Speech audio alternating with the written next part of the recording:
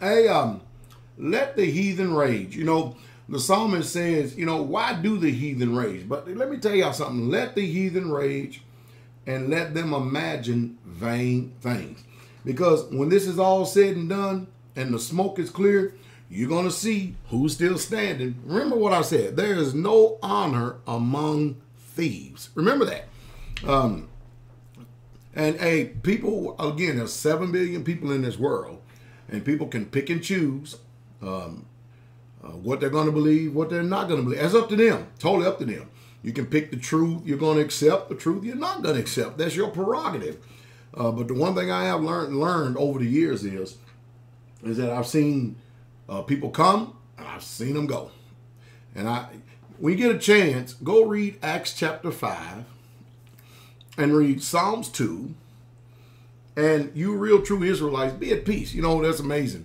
When you consider all of these people that are banding and joining themselves together into one voice. Can you imagine when you look at the character and the nature of these people? Can you imagine what type of fellowship or community that they all could build? You know, people always seem like they're in unity. That is until who's going to be on first, what's going to be on second, and who's going to be on third. When you start to try to find out when people start pulling different ways. And that's just the way that it is. But I can't imagine a community being built by a certain character of people. It's just utterly amazing. But like I said, you know, hey, I put it out there. Once I put it out there 1,000 times. Israel, number one, you be at peace among yourselves.